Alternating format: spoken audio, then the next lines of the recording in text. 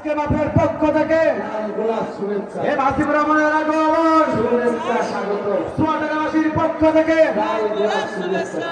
গাছের পক্ষ থেকে, হাফিজ কমিটির পক্ষ থেকে লিল্লাহে তাকবীর।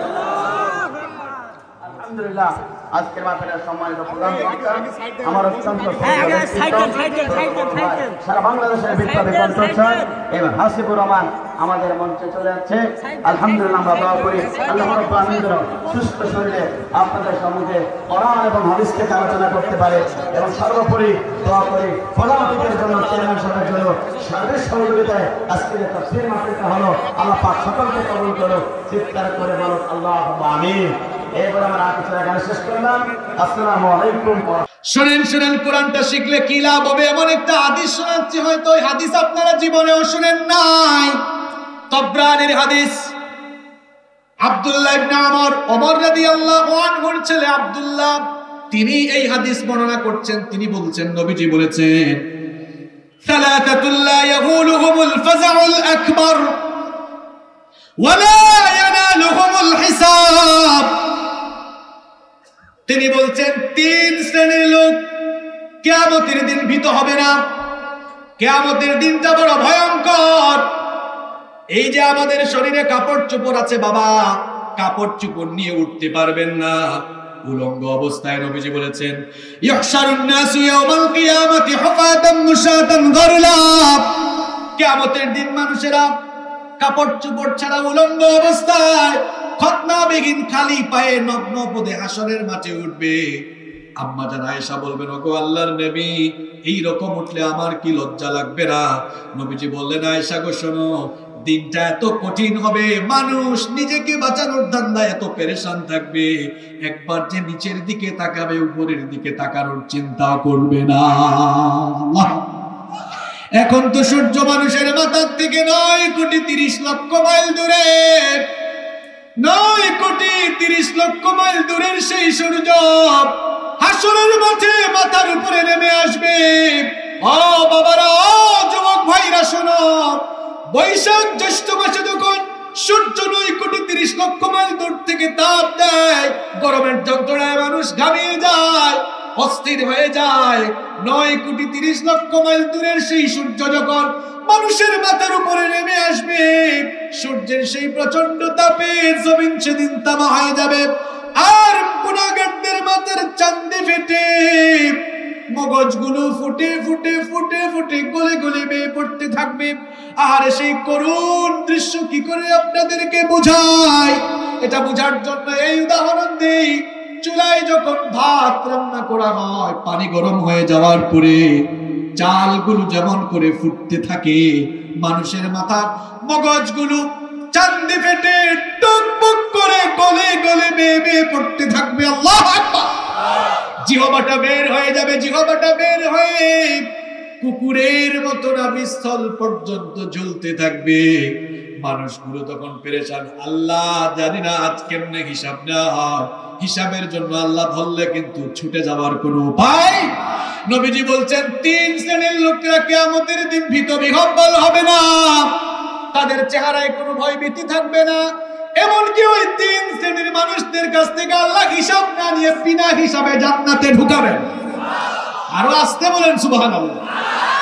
নবীজি বলছেন, তিন শ্রেণীর মানুষ, তিন প্রকার মানুষ কিয়ামতের দিন ভয় পাবে না, আল্লাহ এদের হিসাবও নিবেন না, বলবেন যা যা জান্নাতে যা। সুবহানাল্লাহ। সাহাবীরা বললেন, নবী গো, ওই তিন শ্রেণীর মানুষ কারা? নবীজি বললেন, শোনো, এদের কথা আরো আছে। নবীজি বললেন, হুম আলা কাতিবিম মিন মাসকিন হাত্তা ইয়াফুগা মিন হিসাবিল খালাইক। নবীজি বলেছেন, সব মানুষ যখন হিসাব নিয়ে পেরেশানিতে থাকবে, ওই লোকগুলো তখন মেশকে আম্বরের টিলায় আনন্দ করতে থাকবে। নবীজি এবার তিন শ্রেণীর লোক বলছেন, কারা? শোনো, এক নাম্বার রাজুলুন ক্বরাআল কুরআন ইবতিগা ওয়াজহিল্লাহ। নবীজি বলছেন, যে লোক শুধুমাত্র আল্লাহর সন্তুষ্টির জন্য কোরআন পড়ে কোরআনওয়ালা হয়েছে, কোরআনওয়ালার কাছ থেকে আল্লাহ হিসাব না নিয়ে তারে বিনা হিসাবে জান্নাত দিবে। আওয়াজ দিয়ে বলেন সুবহানাল্লাহ। দুই নাম্বার হচ্ছে ওয়াদাইয়াদু ইলা সলাতি বিতিগা ওয়াজহিল্লাহ। দুই নাম্বার হচ্ছে নবীজি বলেছেন যে ব্যক্তি আল্লাহর সন্তুষ্টির উদ্দেশ্যে মানুষকে নামাজের দিকে দাওয়াত দিয়েছে, নামাজের দিকে দাওয়াত যে ব্যক্তি দিয়েছে তাকেও হিসাব ছাড়া যিনি জান্নাত দিবেন তিনি কি? আপনারা মানুষকে নামাজের দাওয়াত দিবেন তো যখন নামাজে যাবেন আশেপাশে সবাইকে বলবেন আসেন নামাজে আসেন। মা বোনরা হয়তো মাহফিল আসছেন, মা বোনরা নামাজে যাবেন, মেয়েদেরকে নামাজি বানাবেন। নামাজের সাথে সম্পর্ক রাখলে বিনা হিসাবে জান্নাত যিনি দিবেন তিনি কে? তিন নম্বর হচ্ছে নবীজি বলেছেন ওয়া'আবদুন আহসানা বাইনাহু ওয়া বাইনা রাব্বিহি ওয়া ফীমা বাইনাহু ওয়া বাইনা মাওয়ানি, যে ব্যক্তি আল্লাহ আর বান্দার কোনো হক নষ্ট করে নাই ওই লোকটার হিসাব না নিয়ে আল্লাহ তারে জান্নাত দিবে। আমার ভাই বক্তব্যে বলেছেন এসপি সাহেব ফোন করেছেন, আমি সবচেয়ে খুশি হতাম এসপি সাহেব বা ওসি সাহেব যদি এই মঞ্চে বসে আলোচনা শুনতেন, আমি সবচাইতে খুশি হতাম।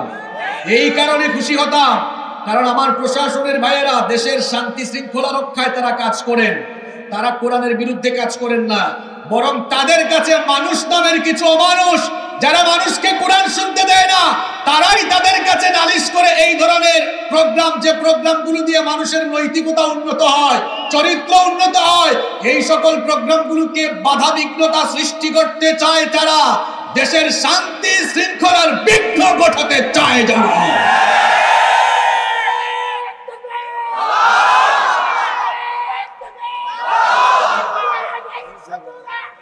হ্যাঁ ভাই কি স্লোগান দেন এগুলো? এখানে শত্রু কই পাইলেন আপনি? এখানে কোরআনের শত্রু কেউ আসছে? স্লোগান দিবেন সুন্দর, শালীন, অসংলগ্ন। এমন আপনারা কি কষ্ট পাচ্ছেন? আমি যেহেতু কথা বলা শুরু করছি বলেই ফেলি, আজকে ওয়াজ মাহফিলের পবিত্র ময়দান নিয়ে কেন টিভি চ্যানেলের টক শোতে কথা বলা হচ্ছে? আমরা এই সুযোগ তৈরি করে দিয়েছি। কেন আমরা এই চেয়ারে বসে কিছু লেবাসধারী লোক আমরা কেন অসংলগ্ন কথা বলি? আমরা কেন মার্জিত ভাষায়, আমরা কেন সুন্দর ভাষায় কথা বলি না? আমরা সুন্দর ভাষায় কথা বললে এই পবিত্র প্ল্যাটফর্মকে নিয়ে কেউ সমালোচনার সুযোগ পাবে না ইনশাআল্লাহ। ঠিক সেম আপনাদেরকে শ্রোতা যারা আসছেন আপনাদেরকেও শালীনতা ভদ্রতার পরিচয় দিতে হবে, সুন্দর স্লোগান দিতে হবে। বলতে পারেন আল কোরআনের আলো হৃদয়ে হৃদয়ে যান, হৃদয়ে হৃদয়ে, খুব সুন্দর কথা, নতুন স্লোগান শিখে যান। প্রত্যেকটা মানুষের হৃদয়ে অন্তরে কোরআনের আলো জ্বলার দরকার আছে না? যদি প্রতিটা মানুষের অন্তরে কোরআনের আলো জ্বলে যায় তাহলে আলোকিত হৃদয়ের মানুষ দিয়ে আলোকিত পরিবার, আলোকিত সমাজ গড়ে উঠবে ইনশাআল্লাহ। আল্লাহ বুঝার তৌফিক দান করেন। আমাকে উঠাইছেন যেহেতু দেরি কইরা, আমি অপ্রাসঙ্গিক কথা বলে, আমি এনার্জি কম, এমনিতেই ছোটখাটো মানুষ, লম্বা সময় কথা বলতে পারি না, আমি খুব অল্প সময় কথা বলবো। ধৈর্য ধরে হেদায়েতের মানসিকতায় আপনারা শুনবেন তো? হ্যাঁ, যুবকরা যুবকের মতো আওয়াজ দিতে হবে। আমরা শেষ পর্যন্ত থাকবো তো ইনশাআল্লাহ। আল্লাহ তৌফিক দান করেন। কথা হবে আজকে কোরআন নিয়ে ইনশাআল্লাহ। আজকে কথা হবে কি নিয়ে? কোরআন নিয়ে। এবার বলেন আমার হাতে যে কিতাব দেখছেন কিতাবের নাম কি? আজকে শুরু করি এমন একটা কথা দিয়া যে কথা জীবনেও শুনেন নাই। আমার হাতে যে কিতাব আছে কিতাবের নাম কি? আপনারা বই পড়েন না? মনে করেন কয়েকটা বইয়ের নাম বলি। শয়তানের থাবা একটা বই আছে আমার লাইব্রেরিতে। তার মানে বইয়ের নাম দেখে বোঝা যাচ্ছে এই বইয়ে শয়তানি নিয়ে আলোচনা হয়েছে। মনের মতো সালাত, তার মানে বইয়ের নাম শুনে বোঝা যাচ্ছে এই বইয়ে নামাজ নিয়ে আলোচনা হয়েছে। ইসলামের দৃষ্টিতে রোজা, তাহলে বইয়ের নাম শুনে বোঝা যাচ্ছে এখানে রোজা নিয়ে আলোচনা। এবার চুয়াডাঙ্গার মানুষের কাছে আমার প্রশ্ন, এই বইয়ের নাম কি? এবার আমাকে বলেন তো বইয়ের নাম শুনে কি মনে হচ্ছে এখানের ভিতরে কি আছে? হয় নাই। কোরআন। এই কিতাবকে কোরআন কেন নাম দেওয়া হয়? এই কিতাবের নাম কেন কোরআন? কোরআনের মাহফিলে আসছেন না আপনারা? নিশ্চয়ই আমরা কোরআনকে অনেক ভালোবাসি, ঠিক কিনা? নাহলে এতগুলা মানুষকে কোরআনের মাহফিল ছাড়া পয়সা দিয়ে বিরিয়ানি দেওয়া আনা যাবে না। মানুষ এসেছে কোরআনকে ভালোবেসে, আল্লাহ ভালোবাসা কবুল করেন। এই কিতাবের নাম কোরআন হয়েছে দুইটা কারণে। কয়টা কারণে? এই যুবকরা চলে যাচ্ছে তথ্য, মজার তথ্য এগুলো। এই কিতাবের নাম কোরআন হয়েছে কয়টা কারণে? আরো জোরে, কয়টা? এদিক থেকে আওয়াজ আসে না, কয়টা? এক নম্বর কারণ হচ্ছে, কেউ কেউ বলেছেন কোরআন শব্দটি করবন থেকে এসেছে, যার অর্থ হলো পঠিত, সর্বাধিক পঠিত। Keep in your mind, Quran is a book that is most read in this world. কোরআন হচ্ছে এই দুনিয়ার একমাত্র কিতাব যা পৃথিবীতে দিবানিশি অনবরত বিরামহীন লাগাতার 24 ঘন্টা তিলাওয়াত হয়। সুবহানাল্লাহ। পৃথিবীতে কোরআনের মতো এত পড়া হয় এমন কোনো বই আর না। এখনকার মানুষ, আপনারা বিজ্ঞান মনস্ক, বাস্তব কথা না বললে বুঝবেন না, আসেন এটা বিজ্ঞান দিয়ে বুঝাই। মহাকাশ এবং জ্যোতির্বিজ্ঞান নিয়ে যারা গবেষণা করেছেন তারা বলছেন পৃথিবীর ঘূর্ণায়মান পদ্ধতি এবং আহ্নিক গতি আর বার্ষিক গতির ফলে পৃথিবীর বিভিন্ন স্থানে সময়ের ভিন্নতা রয়েছে। ফর এক্সাম্পল, চুয়াডাঙ্গায় এখন রাত 11টা বাজে, সৌদি আরবে এখন রাত 8টা বাজে। আমার বাড়ি তো সিলেটে, আমার অনেক আত্মীয় স্বজন ইংল্যান্ড আমেরিকায় থাকেন। এখন লন্ডনে বিকাল 5টা বাজে, ইউনাইটেড স্টেট অফ আমেরিকায় দুপুর 1টা বাজে, অস্ট্রেলিয়ায় এক সময়, কানাডায় এক সময়, ফ্রান্সে এক সময়, দুবাইয়ে এক সময়, স্কটল্যান্ডে এক সময়, রাশিয়াতে এক সময়। এক এক জায়গায় সময় কি একরকম না ভিন্ন ভিন্ন? মজার তথ্যটা শুনেন, বিজ্ঞানীরা গবেষণা করে অবাক হয়ে গেছে। তারা দেখতেছে এই সময়ের ভিন্নতার কারণে পৃথিবীর কোথাও না কোথাও প্রত্যেকটি সেকেন্ডেই আযান হতে থাকে। কেমনে? আপনারা এখন ওয়াজ শুনতেছেন বসে, সৌদি আরবে এই মুহূর্তে মক্কা মদিনায় আপনারা কোরআনুল কারীম চ্যানেল আছে না, ঢুকে দেখেন এখন এশার নামাজ। আমেরিকায় এখন জোহরের নামাজ, লন্ডনে এখন মাগরিব আসরের নামাজ, কোন দেশে জোহরের নামাজ, কোন দেশে এশার নামাজ, কোন দেশে ফজরের নামাজ, সব দেশে একরকম টাইম। বিজ্ঞানীরা গবেষণা করে দেখেছেন এই সময়ের ভিন্নতার কারণে পৃথিবীতে 24টা ঘন্টায় অনবরত সেকেন্ডে সেকেন্ডে আযান হয়। সুবহানাল্লাহ। আযান হলে মুসলমানরা নামাজে দাঁড়ায়, আর মুসলমান নামাজে দাঁড়ায়া বুখারী শরীফ থেকে পড়ে না কোরআন থেকে পড়ে? এই জন্যই বলছিলাম কোরআন এই কিতাবের নাম হয়েছে কেন জানেন? কোরআনের একটা অর্থ হলো সর্বাধিক পঠিত, মানে এই কিতাব 24 ঘন্টা পড়া হয়। আপনি পড়লে পড়েন, না পড়লে নাই। আমার আল্লাহ এমন ব্যবস্থা করেছেন, পৃথিবীকে তিনি ভৌগোলিক ভাবে এমন ভাবে সাজাইছেন, আপনি পড়লে পড়েন, না পড়লে নাই। আল্লাহ কুনায় কানায় আযান দেওয়াচ্ছেন, আর মুসলমানরা নামাজে দাঁড়াইয়া বিরামহীন দিবানিশি 24 ঘন্টা অনবরত কোরআনের তেলাওয়াত করে। সুবহানাল্লাহ। পৃথিবীতে কোরআন ছাড়া দ্বিতীয় কোন বই আছে যা 24 ঘন্টা পড়া হয়? তাহলে কোরআনের নাম কোরআন হয়েছে কয়টা কারণে? আরো জোরে বলেন। 2টা কারণ। কোরআন পৃথিবীতে সবচাইতে বেশি পড়া। আরেকটা কারণ, 2 নম্বর কারণ হচ্ছে, কেউ কেউ বলেছেন কোরআন শব্দটি করনম থেকে এসেছে, যার অর্থ হয় মিলিত, যার অর্থ হয় কি? কোরআনের একটা আয়াতের সাথে আরেকটা আয়াতের ছন্দের চমৎকার মিল রয়েছে। অভূতপূর্ব মিল আপনি খুঁজে পাবেন যখন আপনি কোরআন পড়বেন। মনে রাখবেন, the entire Quran has been presented in poetic form. গোটা কোরআনকে ছন্দময় করে যিনি নাজিল করেছেন তিনি কি? কি সুন্দর মিল! আপনি বাংলাদেশের মানুষ, চুয়াডাঙ্গার মানুষ, কোরআনের অর্থ না বুঝলেও কোরআন পড়তে আপনার মজা লাগবে, কারণ এই কোরআনকে আল্লাহ এত ছন্দময় করে নাজিল করেছেন। যে কোনো সূরা তেলাওয়াত করবেন, দেখবেন ছন্দের এক অভূতপূর্ব মিল আপনি খুঁজে পাবেন। যেমন আপনাদের পছন্দের কিছু সূরা তেলাওয়াত করে দেখায়। আমার বাবারা, আমার ভাইয়েরা, সবাই বলেন তো দেখি, কোরআনুল কারীমের সবচাইতে ছোট সূরার নাম কি? এই বাচ্চা বলে ফেলছে, আপনারা বলতে পারলেন না? সবাই বলেন, কোরআনুল কারীমের সবচেয়ে ছোট সূরার নাম কি?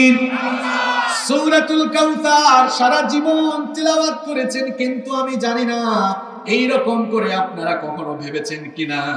একটু পরে দেখেন কি সুন্দর পোয়েটিক ফর্ম, ছন্দের মিল আছে। পরের জবান খুলে পড়েন, ইন্না আ'তাইনাকাল কাউসার। الكوثر فصل لربك وانحر إن شانئك هو الأبتر একজন ভাই চুপ থাকবেন না, বলবেন এখন ইন্না আতাইনাকাল। না, এটা চুয়াডাঙ্গার আওয়াজ হয় না যে তাজা তাজা সবজি খান, এরকম মরা আওয়াজ দিলে সবজির গাছগুলো লজ্জা পাবে, আমারে খাই আমি এগুলো আওয়াজ।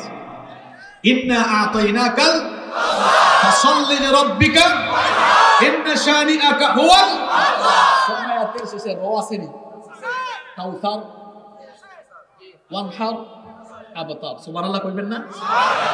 যে কোন সূরা পড়েন ছন্দ মিল পাবেন, পৃথিবীর অন্য কোন ধর্মীয় গ্রন্থ, অল টেস্টামেন্ট, বাইবেলের নিউ টেস্টামেন্ট, জিন্দাবেস্তা, রামায়ণ, গীতা, তাওরাত, জবুর কোথাও ছন্দের মিল পাবেন না।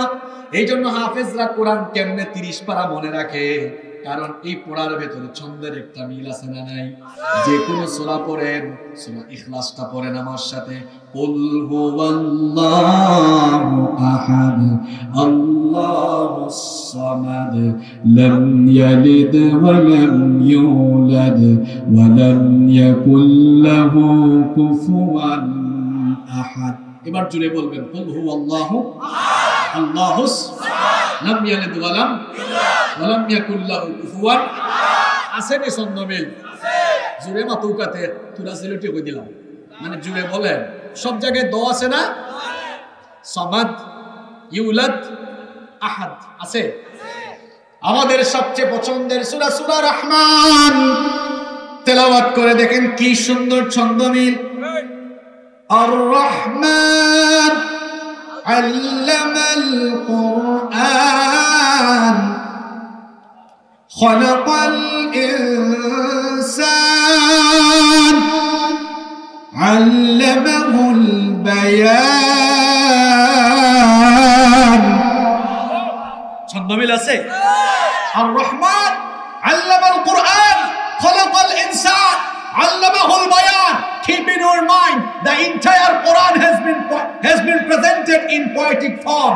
গোটা কোরআনের আগাগোড়া এইরকম ছন্দময় করে যিনি নাজিল করেছেন তিনি কে? তাহলে কোরআনের নাম কোরআন কয়টা কারণে?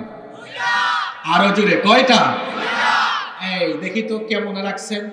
চুয়াডাঙ্গার মানুষ তাজা তাজা সবজি খায়, তো আমার মনে হয় সবার ব্রেন ভালো হবে, memorising capacity, installing, downloading capacity ভালো আছে মনে হয়।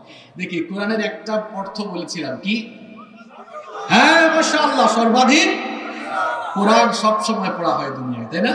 আর 2 নম্বর অর্থ বলেছি কোরআনের অর্থ। আবার কোরআন এমন কিতাব, এটা পড়লেও বিরক্ত লাগে না, শুনলেও বিরক্ত লাগে না। একটা গান যখন বের হয় কয়েকদিন শোনার পরে ওই গানটা মানুষের কাছে ভালো লাগে না। কিছুদিন আগে দেখলাম যুবকরা খালি বাদাম বাদাম বলে, আসেনি? যুবকরা খালি বাদাম বাদাম করে কয়েকদিন পরে বলে বাদাম বাদ দাও, আর ভালো লাগে না। একটা গান আসে কয়েকদিন খুব চলে, তারপরে চলে না। কিন্তু আমার বাবারা, আমার ভাইয়েরা বলেন তো, সেই জন্মের পর থেকে নামাজে গিয়ে সব সময় আপনারা শোনেন ইমাম সাহেব রেগুলার প্রত্যেকটা দিন সূরাতুল ফাতিহা দিয়ে নামাজ শুরু করে। চুয়াডাঙ্গার কোন মানুষ কি কখনো বলছেন নাকি হুজুর আর কি কোন সূরা আপনি পান না, ডেইলি কেন একটা সূরা দিয়ে নামাজ শুরু করেন? এমন কথা কি কেউ কোনোদিন বলেছে নাকি? বলার কোনো সম্ভাবনা আছে নাকি? কোত্থেকে এই কথা বলবে? বরং আপনারা যারা মক্কা শরীফ, মদিনা শরীফে গিয়েছেন, আমাকে আল্লাহ অনেকবার যাওয়ার সুযোগ দিয়েছেন। সেখানে যখন আপনি নামাজে দাঁড়াবেন, দুনিয়া ভুলে যাবেন, দুনিয়া ভুলে যাবেন। এত সুন্দর তেলাওয়াত সেখানে হয়। হারামের ইমামরা যখন তেলাওয়াত শুরু করে দেন, পেছনে মুসল্লিরা অর্থ না বুঝে চোখের পানি ঝরায়। কি সুন্দর তেলাওয়াত শুরু হয়ে যায়। আমি একবার হারামে নামাজ আদায় করছি, ইমামতি করছেন কাবার সবচেয়ে সিনিয়র ইমাম ফাদিলাতুশ শেখ আব্দুর রহমান আস-সুদাইস। আমার দুই পাশে বাঙালি ভাইয়েরা দাঁড়িয়ে ছিলেন। শেখ আব্দুর রহমান সুদাইস সূরাতুন নাবায়ের জাহান্নামের আয়াতগুলো পড়ছিলেন। ইন্না জাহান্নামা কানাত মিরসাদা। জাহান্নামের আয়াতগুলো পড়ার সময় তিনি বারবার থেমে যাচ্ছেন, তিনিও চোখ থেকে পানি ঝরাচ্ছেন। পেছনে শুধু লক্ষ লক্ষ মুসল্লির হাজারি শোনা যায়। হঠাৎ করে আমার কানে আসলো, আমার দুই পাশে দাঁড়ানো আমার বাঙালি ভাইরা, তারাও চিৎকার করে করে কাঁদছে। নামাজ শেষে জিজ্ঞেস করলাম, ভাই তোমরা তো বাঙালি মানুষ, কোনদিন মাদ্রাসায় পড়ো নাই, আমরা তো মাদ্রাসায় পড়েছি, আরবি বুঝি, কিন্তু তুমি হুজুরের তেলাওয়াত শুনে কানলে কেন? আমাকে বলে, ও হুজুর, তেলাওয়াত শুনে অর্থ বোঝা লাগে না, এত সুন্দর করে পড়েছে, এত সুন্দর করে আল্লাহর কালাম পড়েছে, যখন কোরআন শুনেছি কলিজাটা ঠান্ডা হয়ে চক্ষু দিয়ে পানি বের হয়েছে। আল্লাহু আকবার। তাহলে কোরআন শুনলে কারো বিরক্ত লাগে? খারাপ লাগে? লাগে না। এই কিতাব নাজিল করেছেন কি? কোরআন ছাড়াও কোরআনের আরো 100টা নাম আছে। কয়টা নাম? কোরআন ছাড়া কোরআনের কয়টা নাম? 100টা বলা ক্ষমতাও নাই, আপনাদের শোনারও সামর্থ্য। দেখি আজকে এই 20-30 মিনিটে কয়টা বলতে পারি, তবে 12টার আগে ছুটি দিব আপনাদেরকে, ইনশাআল্লাহ। থাকবেন নি? নাম রাজা দিয়ে দিব। শোনেন, আজকে এমন এমন কথা শুনবেন যা আগে কখনো শুনেন। কোরআন ছাড়া কোরআনের কয়টা নাম আছে? এখন এই যুবকরা এত কষ্ট করে মাহফিল আয়োজন করছে শুধু কোরআনের নাম শোনানোর জন্য না, এই নামের ভেতর কামও, কোন নামের কোন কাম, কোন নামের কোন আমল, কোন নাম দিয়ে কি হয় সেটাও আজকে বলে যাবো ইনশাআল্লাহ। তবে 100টা বলবো না, কয়েকটা বলবো ইনশাআল্লাহ। এই কোরআনের একটা নাম হচ্ছে কারীম। কোরআনের একটা নাম কি? আরো জোরে বলেন, কারীম। এই নামটা কোরআনে আছে তো? সূরাতুল ওয়াকিয়া খুললে দেখবেন 77 নম্বর আয়াতে আছে। ইন্নাহু লাকুরআনুন কারীম।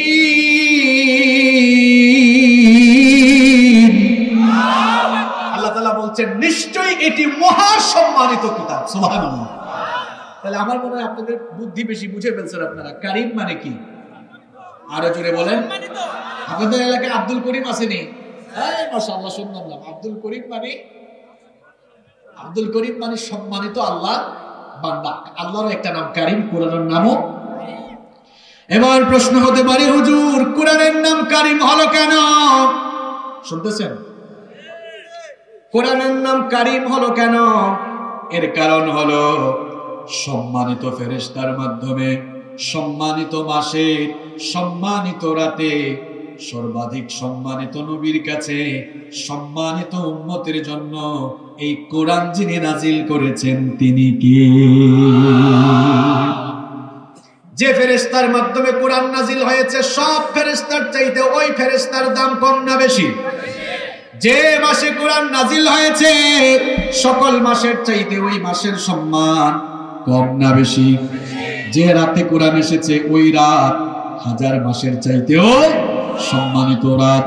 আবার যে নবীর কাছে কোরআন এসেছে সবার চাইতে সবচাইতে সম্মান তিনাকে দিয়েছেন কে? আস্তে বলবেন না, জুড়ে বলেন কে? তাহলে যেই কোরআন যার মাধ্যমে এসেছে, যেই মাসে যেই রাতে যার কাছে এসেছে, তিনি যদি কোরআনের কারণে সম্মানিত হয়ে যান, এই প্যান্ডেলে আমরা যারা বসে আছি আমরাও যদি আল্লাহর কোরআন পড়ে, কোরআন বুঝে, কোরআন মেনে, কোরআন বিরোধী না হইয়া কোরআনওয়ালা যদি হয়ে যায়, আমাদের সম্মান যিনি বাড়িয়ে দিবেন তিনি কে? চোখে আঙ্গুল দিয়া দেখাই কোরআনের সম্মান কেমন। এখানে দেখেন, অহংকারের জন্য না, নিজের ডোল নিজে পিটাইতেছি না, দেখাচ্ছি দুনিয়ায় সম্মান আছে, আখিরাতেও সম্মান। এখানে বিভিন্ন দলের লোক আসছেন, আমি জানি আওয়ামী লীগ, বিএনপি, জাতীয় পার্টি সব দলের লোক আসছেন। আমি হুজুর আসছি কোরআনের দল থেকে। আমি কোরআনের ছাত্র, কোরআনের একজন গবেষক। এখন দেখেন তো সবাই ডানে বামে সামনে পিছনে বসে আছে, কিন্তু কোরআনওয়ালা লোকটা সবার মাঝখানে আছে না? এখানে যদি এখন নামাজ হয়, নামাজের সামনে কে যাবে? কোরআনওয়ালা লোক যাবে। তার মানে বুঝা গেল কোরআন কখনো প্যাসেঞ্জারের সিটে থাকে না, ড্রাইভিং সিটেই থাকে। তার মানে দুনিয়াতে আপনি কোরআন শিখলে আপনার সম্মান আছে। আপনি যদি কোরআনকে ভালোবাসেন, আপনি যদি কোরআন পড়েন, কোরআন বুঝেন, সম্মান, টাকা পয়সা গোটা দুনিয়া আল্লাহ আপনার পায়ের তলায় ফেলায়া দিবে। পৃথিবীতে কোরআনওয়ালা লোকদের ইজ্জত বেশি। মনে করেন আপনি একটা পার্টি করেন, ওই পার্টির লোকরাই কেবল আপনাকে সম্মান করবে, কিন্তু আপনি যদি কোরআনওয়ালা হয়ে যান সবাই আপনাকে সম্মান করবে। শুধু দুনিয়াতে যে সম্মান আছে তা নয়, আখিরাতে আপনার সম্মানটা কেমন বাড়বে শুনেন। আখিরাতে আপনার সম্মানটা কেমন বাড়বে শুনেন। দুনিয়ার একটা সম্মানের কথা বলি, এই হাদিসটি নাসাই এবং ইবনে মাজাহ শরীফে এসেছে। নবীজি বলেছেন, ইন্না লিল্লাহি আহলিনা মিনান নাস। নবীজি বলেছেন, মানুষের মধ্যে কিছু মানুষ আল্লাহর পরিবারের লোক। সুবহানাল্লাহ, কথা শুনতেছেন? আল্লাহর পরিবারের, কারণ আল্লাহর কি বউ বাচ্চা ছেলে মেয়ে নাউজুবিল্লাহ এগুলো আছে? তাহলে বলবেন হুজুর, আপনি যে বললেন যারা কোরআনওয়ালা তারা আল্লাহর পরিবারের লোক, এরা আল্লাহর পরিবারের লোক হয়েছে কেমনে? এই ব্যাখ্যা আমি দিব না, নবীজি দিয়েছেন। নবীজি বলছেন, কারা কারা আল্লাহর পরিবারের অন্তর্ভুক্ত শোনো, আহলুল কোরআন হুম আহলুল্লাহি ওয়া খাসাতুহু, অর্থাৎ কোরআনওয়ালা লোক যারা আল্লাহর একেবারে খাস বান্দা হলো তারা। এখানে আল্লাহর পরিবার দ্বারা বোঝানো হচ্ছে আল্লাহর সবচেয়ে কাছে, আল্লাহর সবচেয়ে প্রিয়, আল্লাহর সবচেয়ে মাকবুল, আল্লাহর সবচেয়ে ভালোবাসার বান্দা তারা। সুবহানাল্লাহ। তাইলে কোরআনওয়ালা লোক যারা কার প্রিয় তারা? আরো জোরে বলেন কার? শুধু তাই নয়, আখিরাতে কিয়ামতের মাঠে যখন সকল মানুষ পেরেশানিতে থাকবে, সকল মানুষ যখন হিসাব নিয়ে ব্যস্ত থাকবে, এই কোরআন কিয়ামতের মাঠে চলে যাবে। কিয়ামতের মাঠে গিয়ে বলবে, আল্লাহ এই কোরআনওয়ালা লোকটাকে অলংকার পরাও, এই কোরআনওয়ালা লোকটাকে জান্নাতি কাপড় পরাও, এই কোরআনওয়ালা লোকটার জন্য আল্লাহ তুমি খুশি হয়ে যাও, এই কোরআনওয়ালা লোকটাকে তুমি জান্নাতে মর্যাদা বাড়ায়া দাও। সুবহানাল্লাহ। তাহলে কোরআন যদি আমরা শিখি, কোরআন যদি আমরা পড়ি, দুনিয়া আখিরাতে আমাদের সম্মান যিনি বাড়িয়ে দেবেন, সবাই বলেন তিনি কে? আর কোরআনের বিরোধিতা করলে বেইজ্জত বানায় দিবেন কে? যেমন করে বেইজ্জত হয়েছে নবীজির যুগে আবু জাহাল, যেমন করে বেইজ্জত হয়েছে আবু লাহাব, যেমন করে বেইজ্জত হয়েছে উতবা, যেমন করে বেইজ্জত হয়েছে সাইবা। এটা সেই যুগের কাহিনী। এই যুগেও কোরআনের বিরোধিতা করলে আল্লাহ ছাড়বেন না, জনগণের সামনে আল্লাহ বেইজ্জত করাইয়া ছেড়ে দিবে। কোরআনের পক্ষে থাকলে আপনার সম্মান বাড়াবেন কে? কোরআনের বিরুদ্ধে গেলে ইজ্জত কখনো থাকে না। ইসলামের বিরুদ্ধে, কোরআনের বিরুদ্ধে গেলে ইজ্জত থাকে না। এমনকি দুনিয়ার মাটিও তারা গ্রহণ করে। গত বছরের ইতিহাস একটা মনে, এক পাগলামি করতে করতে আল্লাহ তারা এমন বেইজ্জত বানাইছেন, বিদেশেও গিয়ে জায়গা হয় না। মনে আছে নি পাগলার কথা? মনে আছে নি পাগলার কথা? আমরা মাঝে মাঝে ভাবের চোটে গরম হয়ে যাই, মনে করি সামনেও সালাম পেছনেও সালাম। মনে রাখবেন, আল্লাহ যেমন সম্মান দেন, সম্মান কেড়ে নিতে পারে না কে? আপনাকে মুহূর্তেই সম্মানের চাট থেকে নামায়া জুতার বাড়িও যিনি খাওয়াইতে পারেন তিনি কে?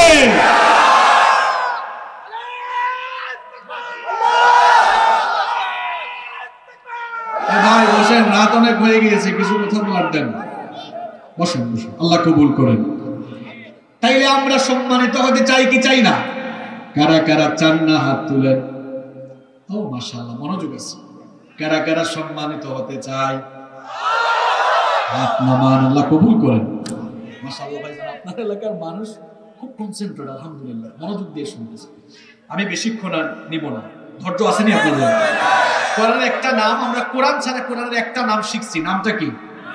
আরো জোরে বলেন। কোরআনের আরেকটা নাম হলো মাজিদ। কোরআনের আরেকটা নাম কি? কোরআনে আছে না, বাল হুয়া কুরআনুম মাজিদুন ফি লাওহিন মাহফুজ। আল্লাহ তাআলা বলছেন এই মর্যাদাবান কিতাব যেখানে ছিল তার নাম লাওহে। আরো জোরে বলেন। তাহলে মাজিদ মানে মর্যাদাবান। মাজিদ মানে কি? এটা এমন কিতাবের কাছে আসলে আপনার মর্যাদা যিনি বাড়িয়ে দিবেন তিনি কে? চেহারা কালো, অসুবিধা নাই। চেহারা কালো বলে, যুবকরা শোনো, চেহারা কালো বলে মেয়েরা তোমাদেরকে পাত্তা দেয় না। বেলালের নাম শুনেছ নিশ্চয়ই, কুচকুচে কালো মানুষ, দেখতে সুন্দর ছিল না, কিন্তু ওই বেলাল যখন ইসলাম কবুল করে, বেলাল খুব টাকাওয়ালা পয়সাওয়ালাও ছিলেন না, একজন গোলাম ছিলেন, দাস ছিলেন, চাকর ছিলেন, কুচকুচে কালো রঙের মানুষ ছিলেন। কিন্তু এই গরিব, এই দাস, এই কালো রঙের বেলাল যখন ইসলাম কবুল করে কোরআনওয়ালা মানুষ হয়ে গেলেন, আল্লাহর জান্নাতে তার মর্যাদা বাড়ায়া দিলেন কে? সুতরাং কালো রঙের মানুষ, গরিব মানুষ, যে যে স্ট্যাটাসের মানুষই হোক না কেন, কোরআনের পাশে, কোরআনের কাছে আসলেই মর্যাদা বাড়ান কে? এই যে দেখুন ওমর রাদিয়াল্লাহু আনহু ইসলাম কবুল করার আগ পর্যন্ত তিনি বড় কাফের ছিলেন, তার সম্মান মর্যাদা ছিল না, কিন্তু ইসলাম কবুল করার পরে সাইয়েদনা ওমর ইবনুল খাত্তাব রাদিয়াল্লাহু আনহু যখন কোরআনওয়ালা মানুষ হয়ে গেলেন, দুনিয়াতে থেকে জান্নাতের সার্টিফিকেট নিয়ে তিনি বিদায় হলেন। নবীজিও যার ব্যাপারে বলেছেন, লা নাবিয়্যা ওয়ালা রাসূলা মিন বাদি, আমার পরে কোনো নবী নাই, আমার পরে কোনো রাসূল নাই। লাউ কানা নাবিয়্যাম মিন বাদি লাকানা উমর, আমার পরে কেউ যদি নবী হওয়ার যোগ্যতা রাখতো তাহলে আমার ওমর আমার পরে নবী হয়ে যেত। তাহলে বোঝা গেল কোরআন শিখলে মর্যাদা বাড়ায় দিবেন কে? তাহলে সেই কোরআনটা শেখার দরকার আছে না নাই? আস্তে বলবেন না, জোরে বলেন, শেখার দরকার আছে না নাই? শুনেন শুনেন, কোরআনটা শিখলে কি লাভ হবে? এমন একটা হাদিস শোনাচ্ছি, হয়তো ওই হাদিস আপনারা জীবনেও শুনেন নাই। তবরানীর হাদিস। আব্দুল্লাহ ইবনে ওমর রাদিয়াল্লাহু আনহুর ছেলে আব্দুল্লাহ, তিনি এই হাদিস বর্ণনা করছেন। তিনি বলছেন, নবীজি বলেছেন, সালাতাতুল লা ইয়াহুলুহুমুল ফাযাউল আকবার ওয়া লা ইয়ানালুহুমুল হিসাব। তিনি বলছেন, তিন শ্রেণীর লোক কিয়ামতের দিন ভীত হবে না। কিয়ামতের দিনটা বড় ভয়ঙ্কর। এই যে আমাদের শরীরে কাপড় চোপড় আছে বাবা, কাপড় চোপড় নিয়ে উঠতে পারবেন না, উলঙ্গ অবস্থায়। নবীজি বলেছেন, ইহশারুন নাসু ইয়াওমাল কিয়ামাতি হুফাতান মুশাতান গরলা। কিয়ামতের দিন মানুষেরা কাপড় চোপড় ছাড়া উলঙ্গ অবস্থায় খতনাবিহীন খালি পায়ে নগ্ন পদে হাসরের মাঠে উঠবে। আম্মা জান আয়েশা বলবেন, ওগো আল্লাহর নবী, এই রকম উঠলে আমার কি লজ্জা লাগবে না? নবীজি বললেন, আয়েশা গো শোনো, দিনটা এত কঠিন হবে, মানুষ নিজেকে বাঁচানোর ধান্দায় এত পেরেশান থাকবে, একবার যে নিচের দিকে তাকাবে, উপরের দিকে তাকানোর চিন্তা করবে না। এখন তো সূর্য মানুষের মাথার থেকে 9,30,00,000 মাইল দূরে, 9,30,00,000 মাইল দূরের সেই সূর্য হাসরের মাঠে মাথার উপরে নেমে আসবে। ও বাবারা, ও যুবক ভাইরা শোনো, বৈশাখ জ্যৈষ্ঠ মাসে যখন সূর্য 9,30,00,000 মাইল দূর থেকে তাপ দেয়, গরমের যন্ত্রণায় মানুষ ঘামিয়ে যায়, অস্থির হয়ে যায়। 9,30,00,000 মাইল দূরের সেই সূর্য যখন মানুষের মাথার উপরে নেমে আসবে, সূর্যের সেই প্রচন্ড তাপে জমিন সেদিন তামা হয়ে যাবে। আর গুনাহগারদের মাথার চাঁদে ফেটে মগজগুলো ফুটে ফুটে ফুটে ফুটে গলে গলে বেয়ে পড়তে থাকবে। আর সেই করুণ দৃশ্য কি করে আপনাদেরকে বোঝাই? এটা বোঝার জন্য এই উদাহরণ দেই। চুলায় যখন ভাত রান্না করা হয়, পানি গরম হয়ে যাওয়ার পরে চালগুলো যেমন করে ফুটতে থাকে, মানুষের মাথার মগজগুলো চাঁদে ফেটে টুকটুক করে গলে গলে বেয়ে বেয়ে পড়তে থাকবে। আল্লাহু আকবার। জিহ্বাটা বের হয়ে যাবে, জিহ্বাটা বের হয়ে কুকুরের মতো নাভিস্থল পর্যন্ত ঝুলতে থাকবে। মানুষগুলো তখন পেরেশান, আল্লাহ জানি না আজ কেমনে হিসাব নেওয়া হয়। হিসাবের জন্য আল্লাহ ধরলে কিন্তু ছুটে যাওয়ার কোনো উপায়। নবীজি বলছেন, তিন শ্রেণীর লোকেরা কিয়ামতের দিন ভীত বিহ্বল হবে না, তাদের চেহারায় কোনো ভয়ভীতি থাকবে না। এমনকি ওই তিন শ্রেণীর মানুষদের কাছ থেকে আল্লাহ হিসাব না নিয়ে বিনা হিসাবে জান্নাতে ঢুকাবেন। আরো আসতে বলেন সুবহানাল্লাহ। নবীজি বলছেন, তিন শ্রেণীর মানুষ, তিন প্রকার মানুষ কিয়ামতের দিন ভয় পাবে না, আল্লাহ এদের হিসাবও নিবেন না, বলবেন যা যা জান্নাতে যা। সুবহানাল্লাহ। সাহাবীরা বললেন, নবী গো, ওই তিন শ্রেণীর মানুষ কারা? নবীজি বললেন, শোনো, এদের কথা আরো আছে। নবীজি বললেন, হুম আলা কাতিবিম মিন মাসকিন হাত্তা ইয়াফুগা মিন হিসাবিল খালাইক। নবীজি বলেছেন, সব মানুষ যখন হিসাব নিয়ে পেরেশানিতে থাকবে, ওই লোকগুলো তখন মেশকে আম্বরের টিলায় আনন্দ করতে থাকবে। নবীজি এবার তিন শ্রেণীর লোক বলছেন, কারা? শোনো, এক নাম্বার রাজুলুন ক্বরাআল কুরআন ইবতিগা ওয়াজহিল্লাহ, নবীজি বলছেন, যে লোক শুধুমাত্র আল্লাহর সন্তুষ্টির জন্য কোরআন পড়ে কোরআনওয়ালা হয়েছে, কোরআনওয়ালার কাছ থেকে আল্লাহ হিসাব না নিয়ে তারে বিনা হিসাবে জান্নাত দিবে।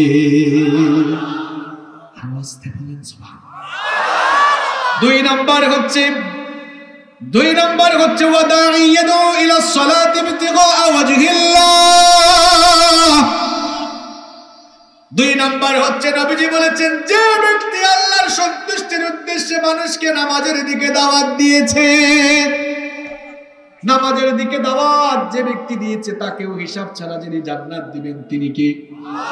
আপনারা মানুষকে নামাজের দাওয়াত দিবেন তো যখন নামাজে যাবেন আশেপাশে সবাইকে বলবেন আসেন নামাজে আসেন। মা বোনরা হয়তো মাহফিল আসছেন, মা বোনরা নামাজে যাবেন, মেয়েদেরকে নামাজি বানাবেন। নামাজের সাথে সম্পর্ক রাখলে বিনা হিসাবে জান্নাত যিনি দিবেন তিনি কে? তিন নম্বর হচ্ছে নবীজি বলেছেন, ওয়া'আবদুন আহসানা বাইনাহু ওয়া বাইনা রাব্বিহি ওয়া ফীমা বাইনাহু ওয়া বাইনা মাওয়ানি। যে ব্যক্তি আল্লাহ আর বান্দার কোনো হক নষ্ট করে নাই, ওই লোকটার হিসাব না নিয়ে আল্লাহ তারে জান্নাত দিবে। তাহলে বলেন তো কোরআন বলা হলে বিনা হিসাবে জান্নাত আছে না নাই? এবার আসেন, কোরআন বলা যে হবেন, কোরআন বলা হওয়ার জন্য তাকে কোরআন শেখা দরকার। কোরআন শেখা দরকার। আমাদের দেশের আলেমদেরকে বলবো, আপনারা যে মাহফিলে ইখতিলাফি বিষয় নিয়ে আলোচনা করে হুজুর আরে হুজুরে কাফের বানান, এগুলা বন্ধ করেন। উম্মতের ঘরে আগুন লেগেছে, পারলে পানি ঢালেন, আর কেরোসিন ঢাইলেন না। আপনারা তাফসীর মাহফিলে বসে তাফসীর করতে করতে হুজুর আরে হুজুরে আর কাফের বানাইয়েন না, হুজুর আরে হুজুরে গালি দিয়েন না। এদেশের মানুষকে তাফসীর করার সময় এরা তাফসীর কি বুঝবে? এখনো তো কুরআন শুদ্ধ করে বেশিরভাগ মানুষ পড়তে পারে না। এই জন্য ঠেলাঠেলি গুতাগুতি না কইরা সব মানুষকে প্রতিটা মাহফিলে বলেন, বাবারা ভাইয়েরা আল্লাহর ওয়াস্তে কুরআনটা শিখেন। এই যুবকরা যারা মাহফিলের আয়োজন করেছে, যুবকদেরকে বলছি, শুধু মাহফিল আয়োজন করে তোমাদের দায়িত্ব শেষ না। এই এলাকায় কুরআন শেখার একটা প্রতিষ্ঠান খুলো, যেখানে বয়স্করা, যুবকরা, নারীদের জন্য আলাদা, যেখানে সবাই কুরআন শিখতে পারবে। এটাও করা দরকার। যুবকরা শোনো, তোমরা কলেজে বিশ্ববিদ্যালয়ে পড়ো, আমিও ইউনিভার্সিটিতে পড়েছি আলহামদুলিল্লাহ। ইউনিভার্সিটিতে পড়ার সময় দেখি ইংলিশ ডিপার্টমেন্টে পড়ে, ফার্মাসিতে পড়ে, সিএসসিতে পড়ে, এলএলবিতে পড়ে, বিবিএতে পড়ে ছেলেরা কোরআন পড়তে পারে না। এটা ছেলের দোষ না ছেলের মা বাপের দোষ? জোরে বলেন। ও মা বাপ, আপনাদেরকে বলছি, হুজুর আসলেই যে বলেন হুজুর মা বাবার খেদমতের ওয়াজ করেন না, মা বাবার খেদমতের ওয়াজ হবে, কিন্তু এটা পরে আগে সন্তান কেমনে মানুষ করতে হবে এই ওয়াজ করতে হবে আগে। এখানে একটা গাছ লাগানোর পরে এই গাছের গোড়ায় যদি পানি না ঢালা হয়, এই গাছের যদি কয়েকদিন সেবা যত্ন পরিচর্যা না করা হয়, গাছটা বাঁচবে, ফল দিবে? কি বুঝলেন? গাছ লাগানোর পরে গোড়ায় পানি ঢালা লাগে। সন্তান শুধু জন্ম দিলে এটা মানুষ হয়ে যায় না, এর পেছনে সময় দেওয়া লাগে, তাকে কোরআন শেখানো লাগে, দিন শেখানো লাগে, এরপরে এটা মানুষের মতো মানুষ হবে। যদি এরকম ছোটবেলা থেকেই নার্সিং করেন, গাইড করেন, এভাবে সুন্দর করে ইসলামী শিক্ষায় শিক্ষিত করেন, আল্লাহর কসম এই সন্তান মা বাপকে বৃদ্ধাশ্রমে পাঠাবে না, বরং মা বাপকে মাথার তাজ বানিয়ে রাখবে। এজন্য বলছি, teach your children the Holi book Quran. Teach your children the Holi book Quran. The Holy Book Quran will teach your children everything. আপনার সন্তানকে কোরআন শেখান, দেখবেন এই কোরআন আপনার সন্তানকে গোটা দুনিয়া জ্ঞান বিজ্ঞানের সাথে পরিচিত করে দেবে ইনশাআল্লাহ। কেন আপনারা কোরআন এখনো শিখলেন না? আমার অনেক বাবাদের বয়স 40-50 হয়ে গেছে, আমার অনেক যুবকদের বয়স হয়েছে, বিশ্ববিদ্যালয়ে পড়া কোরআন পড়তে পারো না। তোমার কি একটু খারাপ লাগে না রে ভাই? সবাই বলেন তো, কোরআন যার উপরে নাজিল হয়েছে তিনি কে? কোরআন আল্লাহর কাছে নাজিল হয়েছে। কোরআন যার কাছে, যার উপরে নাজিল হয়েছেন তিনি আমাদের প্রিয় নবী মুহাম্মদুর রাসূলুল্লাহ সাল্লাল্লাহু আলাইহি ওয়াসাল্লাম। ওই নবীজির শাফায়াত কারা কারা চান? হাত নামান। চান তো? শিওর? শিওর? এবার একটা আয়াত শোনাই আপনাদেরকে। কিয়ামতের দিন যখন কিয়ামতের মাঠে মানুষ উঠবে, এক শ্রেণীর মানুষের বিরুদ্ধে নবীজি শাফায়াত, এক শ্রেণীর মানুষের বিরুদ্ধে নবীজি আল্লাহর কাছে অভিযোগ দিবেন। এদের জন্য নবীজি শাফায়াত করবেন না, সুপারিশ করবেন না। নবীজি যদি কারো জন্য সুপারিশ না করে, সে কি আর জান্নাতে যাওয়ার কোনো সুযোগ আছে নাকি? কান প্রশ্ন হলো, হুজুর কোন লোকদের বিরুদ্ধে নবীজি দাঁড়াবেন? সূরা ফুরকানের মধ্যে এসেছে, নবীজি কিছু লোকদের বিরুদ্ধে দাঁড়িয়ে আল্লাহর কাছে বলবেন। আল্লাহ তাআলা কোরআনে বলছেন, ওয়াকালা আর-রাসূলু ইয়া রাব্বি ইন্না কওমি ইত্তাখাযু হাযাল কুরআনা মাহজুরা। আল্লাহ বলছেন রাসূল কিয়ামতের মাঠে আল্লাহর কাছে বলবেন, ইয়া রাব্বি, হে রব, ইন্না কওমি ইত্তাখাযু হাযাল কুরআনা মাহজুরা। আমার উম্মতের এই লোকগুলা দুনিয়াতে থাকা অবস্থায় কোরআন শুদ্ধ করে পড়ে নাই, শিখে নাই, বুঝে নাই, কোরআন অনুযায়ী চলে নাই। ওগো আমার রব, আমার উপরে তুমি এই কিতাব নাজিল করেছো, তারা এই কিতাব থেকে মুখ ফিরিয়েছে, আমিও আজ এই সকল দুর্ভাগাদের থেকে মুখ ফিরাইয়া নিলাম। কে বাঁচাবে আর আপনাকে? বলেন আমাকে, কে আছে আপনার জন্য? আপনার নবী তো মুখ ফিরাই নিয়েছে। ও বাবারা, কলেজ বিশ্ববিদ্যালয়ের ভাইরা, যুবক ভাইরা, শোনো, কেন এখনো তোমরা কোরআন শিখলা না? কখন যে আমরা কবরে চলে যাব সেটাও তো জানি না। আজকে দাঁতে দুনিয়াতে আছি, আগামীকাল রাত দুনিয়াতে থাকতে নাও, কারণ মৃত্যুর কোন সিরিয়াল। চোখের পলকে তুমি হতে পারো লাশ, চিরতরে বন্ধ হবে তোমার নিঃশ্বাস। চোখের পলকে তুমি হতে পারো লাশ, চিরতরে বন্ধ হবে তোমার নিঃশ্বাস। হবে এলান তোমারই নাম মসজিদের মাইকে, হবে এলান তোমারই নাম মসজিদের মাইকে। বাড়িওয়ালা নাই রে, বাড়ি নাই রে দুনিয়াতে, বাড়িওয়ালা নাই রে, বাড়ি নাই রে দুনিয়াতে, বাড়িওয়ালা নাই রে, বাড়ি নাই রে দুনিয়াতে, বাড়িওয়ালা নাই রে, বাড়ি নাই রে দুনিয়াতে। বাড়ি থাকবে, বাড়িওয়ালা কি জানি কখন আমরা কবরে চলে যাই। যুবকরা ভাবতেছে হুজুর আমরা মরতাম না, কোনো জবাব। Keep in your mind, there is no serial of death. মৃত্যুর কোন সিরিয়াল। প্রথমে দাদা, তারপরে বাবা, এরপরে ছেলে, তারপরে নাতি, এই রকম সিরিয়ালি দুনিয়াতে আসে। যাওয়ার সময় সিরিয়াল লাগে না। মাঝে মাঝে এমনও দেখছি নাতির লাশ দাদা কবরে নামায়, ছেলের লাশ বাবা কবরে নামায়।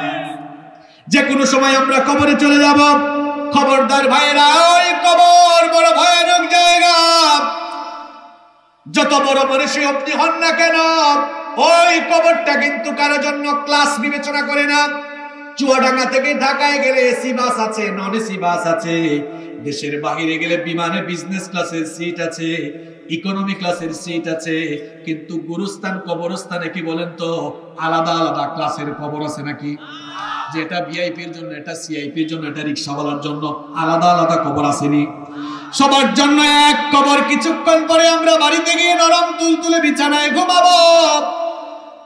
সেখানে কোনো ময়লা নাই, কিন্তু কবর বড় মারাত্মক জায়গা। মাটির বিছানা, পোকামাকড়, সাপ বিচ্ছু সাথী নাই, পতি নাই, আলো নাই। কোরআন না শিখে কবরে যাইয়েন না রে বাবা। হ্যাঁ যুবক ভাইরা শুনেন, কোরআন না শিখে কবরে যাইয়েন না। কবর ভালো আচরণ করবে না। যদি কোরআনটা না শিখে কবরে যান, আল্লাহ কি শাস্তি দিবেন শুনে।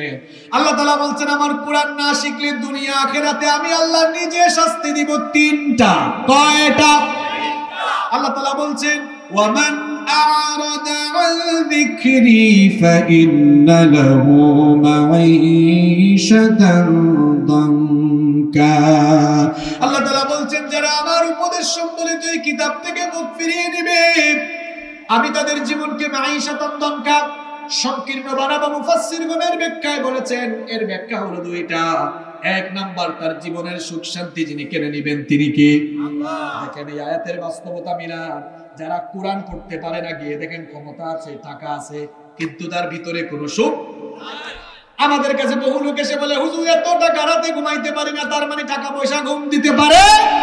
এই যে ভ্যান চালায়, ভ্যান চালক কিন্তু এশার নামাজের পরে আলু ভর্তা ডাল ভাত খেয়ে নাক ডাকায় ঘুমায়, কিন্তু টাকা আছে, ক্ষমতা আছে, এর ঘুম আসে না। বুঝা গেল ঘুম সুখ শান্তি যার কাছে, তিনি কে?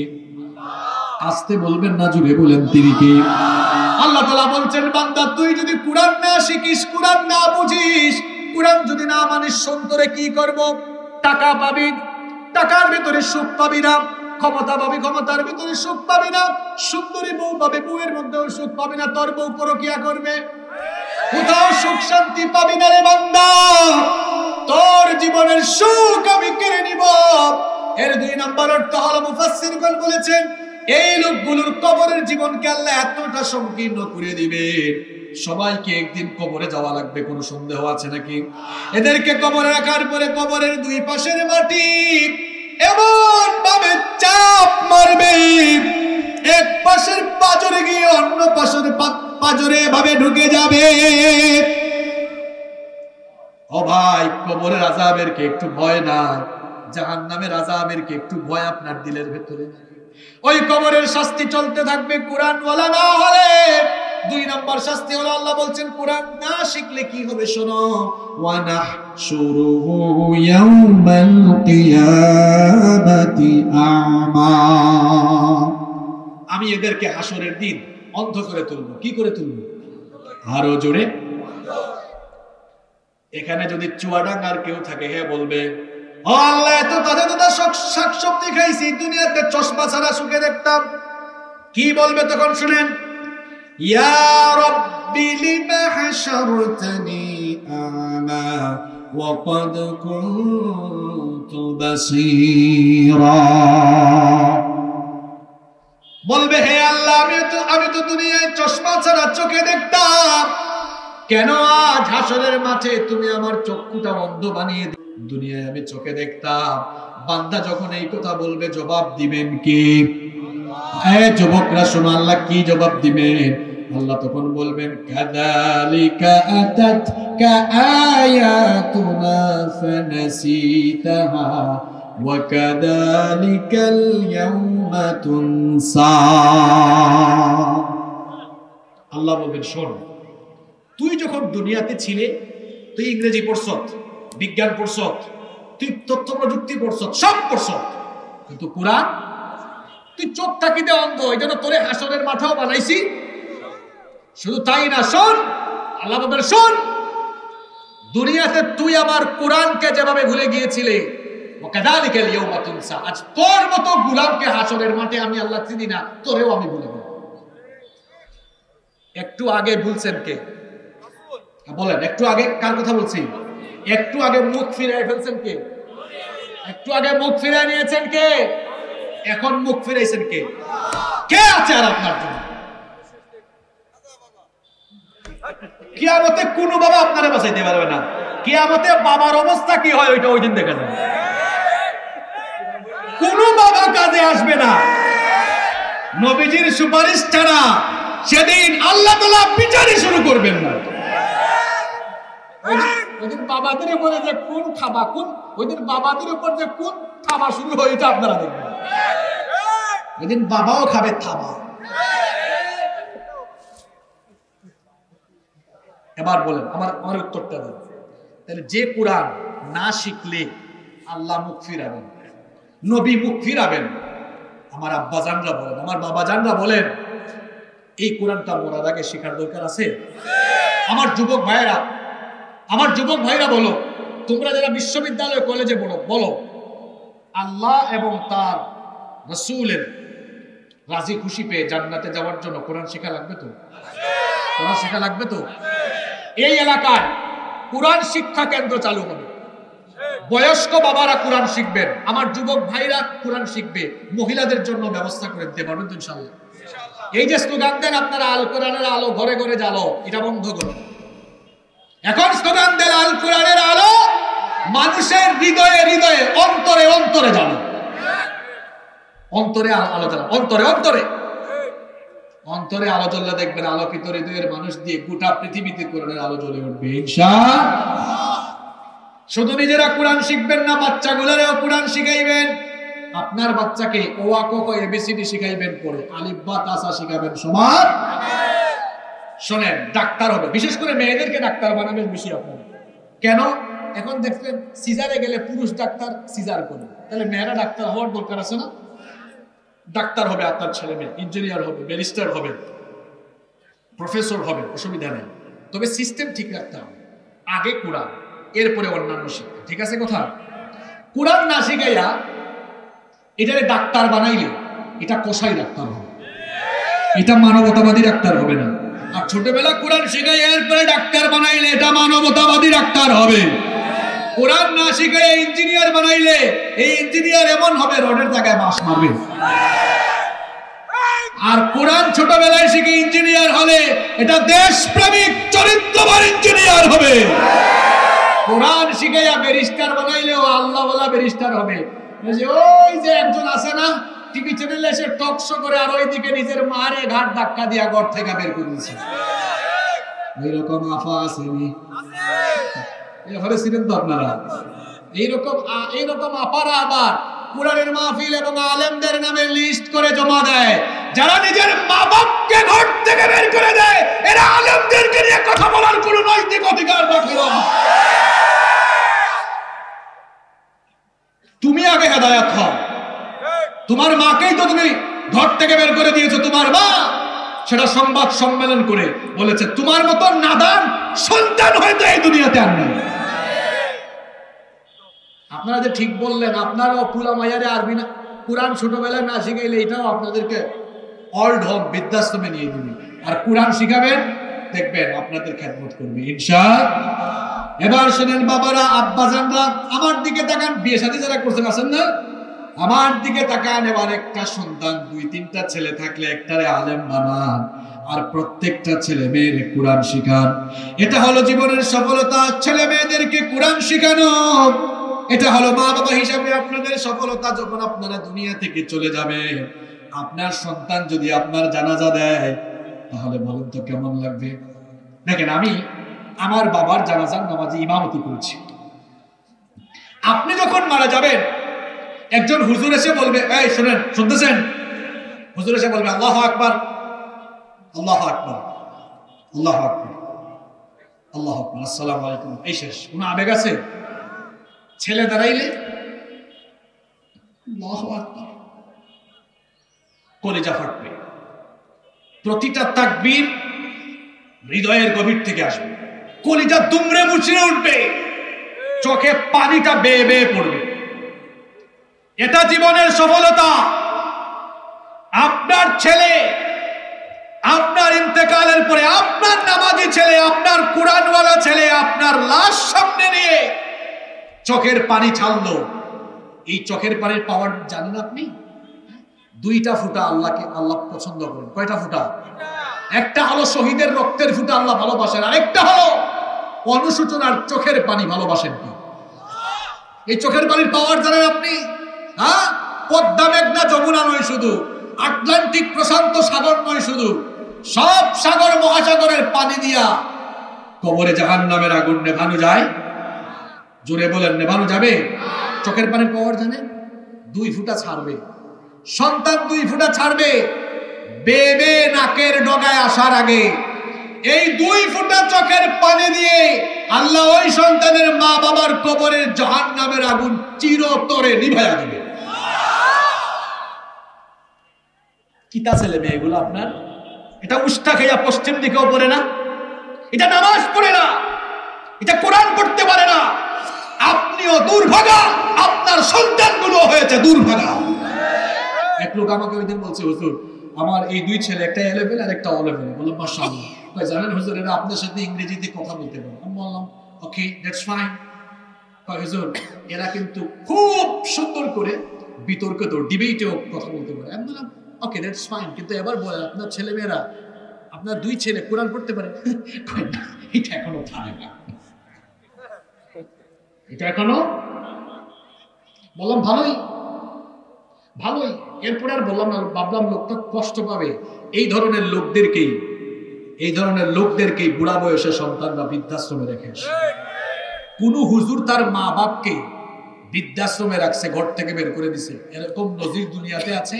আরে ইমাম সাহেব বেতন পায় ৫,০০০ টাকা, ওই ৫,০০০ টাকা দিয়ে বউ বাচ্চা পেলে এরপরে আবার নিজের মা বাপকেও পালে, আছে না না? আর একটু পড়াশোনা করে অফিসার হয়েছে, বউ নিয়ে লারে লাপ্পালা, মা বাপের খবর নেই, আসেনি? আছে এরকম? সন্তানগুলারে কোরআন শেখান। আরেকটা কথা বলি, ব্রিটিশরা আমাদের দেশে একটা ভেজাল লাগাই গেছে, এই ভেজাল এখনো আছে। গত ২-৩ দিন আগে আমার একজন বলল, আমাদের দেশের হুজুরদের এত ভেজাল কেন? বললাম এইটাও ব্রিটিশরা করছে। কেমনে করছে বলবো? শোনেন, স্কুলেও ভেজাল লাগাইছে, মাদ্রাসায়ও লাগাইছে। স্কুলে করছে ৩ গ্রুপ, সায়েন্স, আর্টস, কমার্স। কয়টা করছে? এই যুবকরা আমার কথাগুলো এবার মন দিয়ে শুনে, ভেজালটা লাগাইছে কেন? স্কুল আলাদা করছে, মাদ্রাসা আলাদা করে, এখানে যে ২ নেশাব, ২টা ২ দিকে, কৌমি আর একটা আরেকটা দেখতে পারে না, যে যেটা যায় হে ওইটার বাপ নিয়ে থাকে। আমি অনেক কিছু জানি, হামসে বড় কোন হে। এক বাপের ৩ পুলা। কয় পুলা?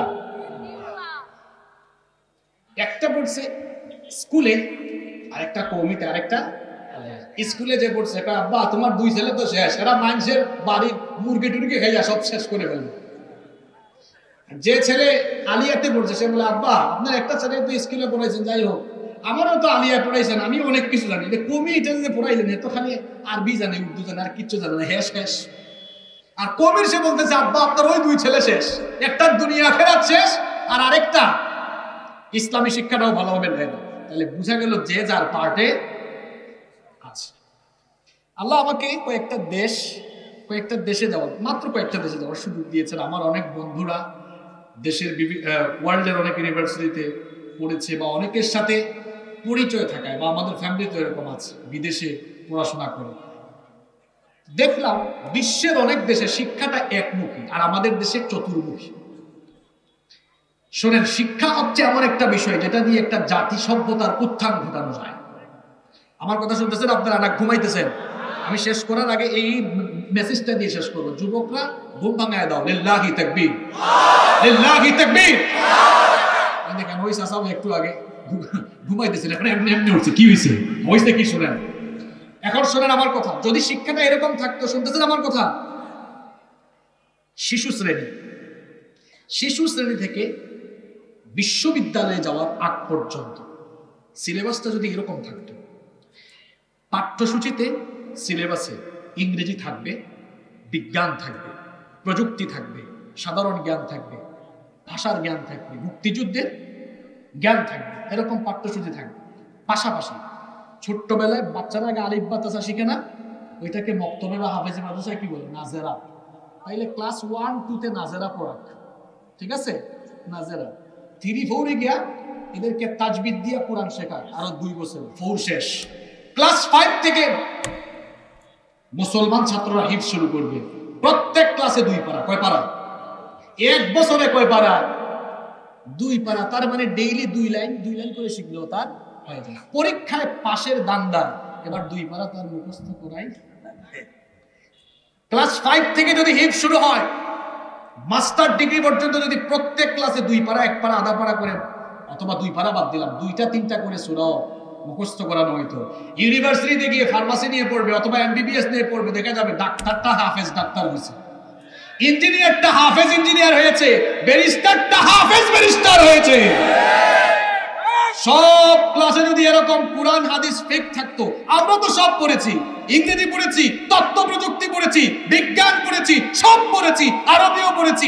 এরকম যদি একমুখী শিক্ষা থাকতো, পাঠ থাকতো না, হুজুরে কিলাকিলি থাকতো না, স্কুলে মাদ্রাসায় কিলাকিলি থাকতো না, একমুখী একমুখী শিক্ষা শেষ করে ইউনিভার্সিটিতে গিয়ে সবাই যার যার ডিপার্টমেন্টে আলাদা আলাদা পড়াশোনা করবে। এরকম পড়াশোনা থাকলে এই সোনার বাংলাদেশে বিশ্ববিদ্যালয় শেষ করা ছেলেমেয়েরা সৎ দেশপ্রেমিক চরিত্রবান হয়ে তারা দেশের সেবা করতে পারত। এটা দরকার ছিল। আমরা কোরআন বাদ দিয়েছি, সব রেখেছি। কোরআন বাদ দেওয়ার পরিণতি ভালো হয় না। এজন্য দেখা যায় বিশ্ববিদ্যালয় থেকে সর্বোচ্চ ডিগ্রি নিয়ে সবাই না, মাঝে মাঝে এমন কিছু লারে লাপ্পা পাওয়া যায়, এরা যখন সুযোগ পায় দেশের সব সম্পত্তি লুট করার পায় তারা চলাও। কোরআন থাকলে এটা করতে পারতো। এটা আল্লাহ আমাদেরকে আগে বুঝার তৌফিক দান করেন। এজন্য ছেলে মেয়েদেরকে, যাদের ছেলে মেয়ে আছে, স্কুলেও পড়াবেন না, মাদ্রাসায়ও পড়াবেন না। বলবেন এটা আবার কোন জাতির হুজুর আছে? পড়াবেন সেই প্রতিষ্ঠানে যেখানে একমুখী শিক্ষা। আপনারা কি চান না আপনার ছেলে মেয়ে ইংরেজিতে অনর্গল কথা বলবে, আরবিতে অনর্গল কথা বলবে, এটা ডাক্তার হবে, ইঞ্জিনিয়ার হবে, ব্যারিস্টার হবে, কিন্তু ইসলামের জ্ঞানও রাখবে। সাংবাদিক হবে, ইসলামের জ্ঞান রাখবে, তার কলম ইসলামের বিরুদ্ধে চলবে না। ডাক্তার হবে, ইসলামের জ্ঞান রাখবে, পুলিশ হবে, ইসলামের জ্ঞান রাখবে, ইসলামের বিরুদ্ধে যাবে না। আল্লাহ বুঝার তৌফিক দান করেন। কোরআনের কয়টা নাম বলেছি আজকে? 3টা। কোরআন, কারীম, মাজিদ। সময় অনেক হয়ে গিয়েছে, দীর্ঘক্ষণ বসেছেন আপনারা, আজকে এতটুকুই বললাম। আমরা যদি এই কিতাব শিখে কোরআনওয়ালা হইতে পারি, সম্মান মর্যাদা বাড়ায় দিবেন কে? আল্লাহ বুঝার তৌফিক দান করেন।